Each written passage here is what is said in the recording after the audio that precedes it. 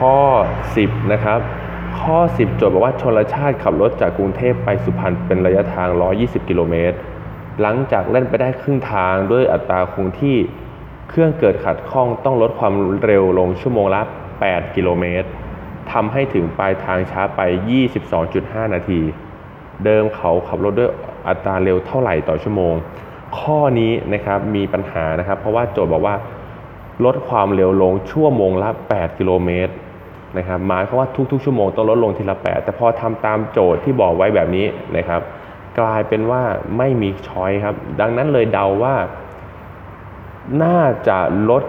ลง8กิโลเมตรต่อชั่วโมงมากกว่านะครับแล้วมันจะมีช้อยพอดีครับข้อนี้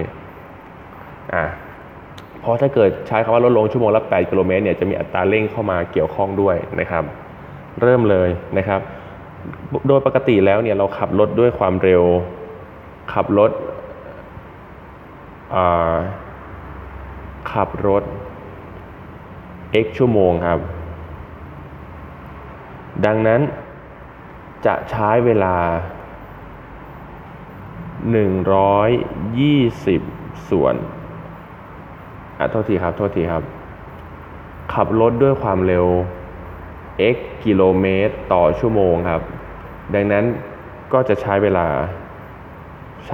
ลาเท่ากับ120ส่วน x นั่นเองครับ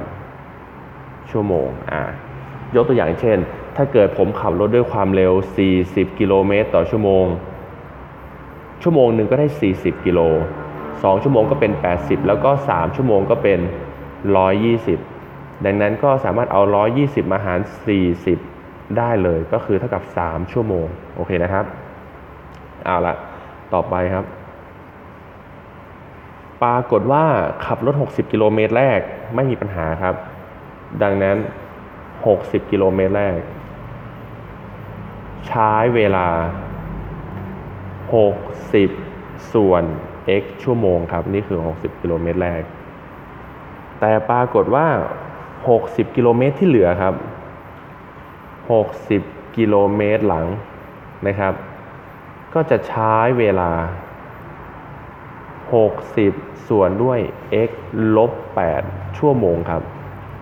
เพราะว่า60กิโลเมตรหลังนี้ลดความเร็วลง8กิโลเมตรต่อชั่วโมงนะครับ